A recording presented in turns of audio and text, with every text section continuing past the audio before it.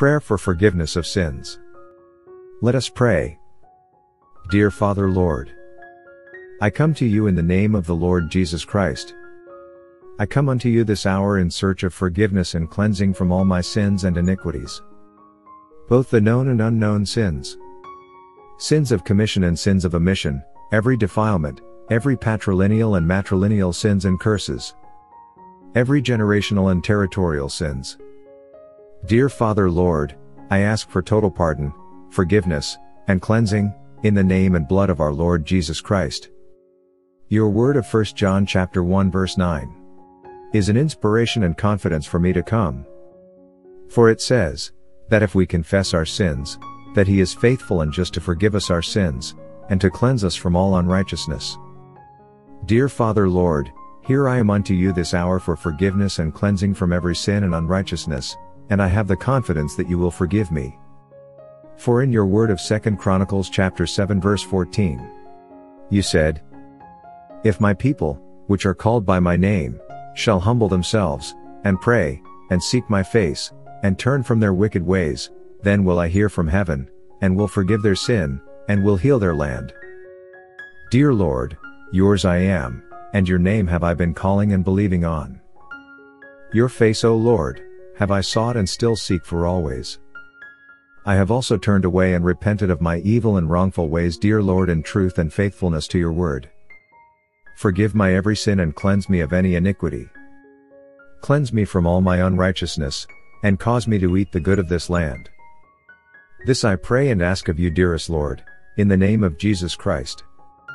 For as the scripture says in Proverbs 28 verse 13, he that covereth his sins shall not prosper, but whoso confesseth and forsaketh them shall have mercy. Dear Father Lord, I confess unto you this hour, I have sinned, consciously and unconsciously, in acts and in words, by commission and by omission. Sins of faithlessness, ingratitude, immoral actions and immoral professions, sins of idolatry, adultery, fornication, lying, stealing, and a host of other actions and inactions that are sinful and unrighteous before you. Dear Father Lord, please have mercy on me and forgive me. For I have repented and forsaken Him. Therefore, dear Lord, let your grace and mercy rule, let the blood of Jesus Christ that speaks better things than the blood of Abel speak mercy, grace, pardon, and forgiveness unto my soul, in the name of Jesus Christ. Dear Father Lord, please forgive and cleanse me with the blood of the Lamb, Jesus Christ. For if you are to judge me according to my iniquities, I will have nowhere to stand. Therefore, dear Lord, I come unto you like David in Psalms 51. I therefore say, dear Lord, have mercy upon me, O God, according to thy loving kindness. According unto the multitude of thy tender mercies blot out my transgressions. Wash me thoroughly from mine iniquity, and cleanse me from my sin. For I acknowledge my transgressions, and my sin is ever before me. Against thee, thee only, have I sinned, and done this evil in thy sight, that thou mightest be justified when thou speakest, and be clear when thou judgest. Behold, I was sharpened in iniquity, and in sin did my mother conceive me.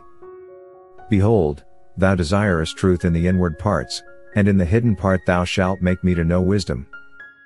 Purge me with hyssop, and I shall be clean, wash me, and I shall be whiter than snow. Make me to hear joy and gladness, that the bones which thou hast broken may rejoice. Hide thy face from my sins, and blot out all mine iniquities. Create in me a clean heart, O God, and renew a right spirit within me. Cast me not away from thy presence, and take not thy Holy Spirit from me. Restore to me the joy of your salvation, and uphold me with your free spirit.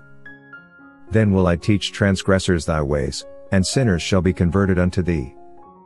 Deliver me from blood guiltiness, O God, thou God of my salvation, and my tongue shall sing aloud of thy righteousness. O Lord, open thou my lips, and my mouth shall show forth thy praise.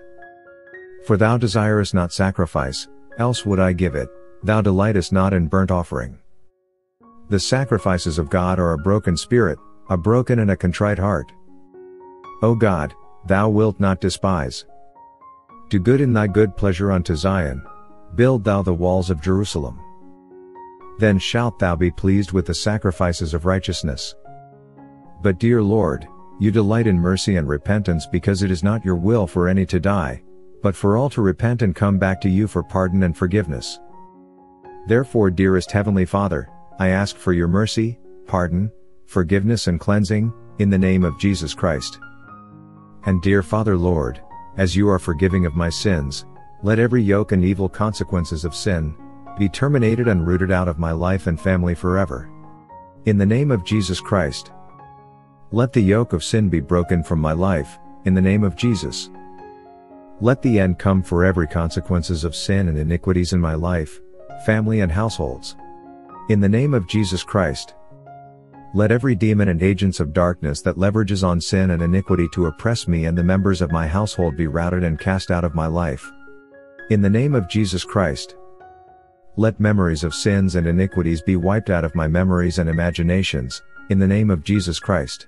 Restore unto me, dear Lord, the joy of my salvation, and let all that the devil the enemy has killed, destroyed, or stolen out of my life be restored to me. In accordance with your word of Joel chapter 2 verse 25. Which you promise us restoration, saying, And I will restore to you the years that the locust hath eaten, the cankerworm, and the caterpillar, and the palmer worm, my great army which I sent among you.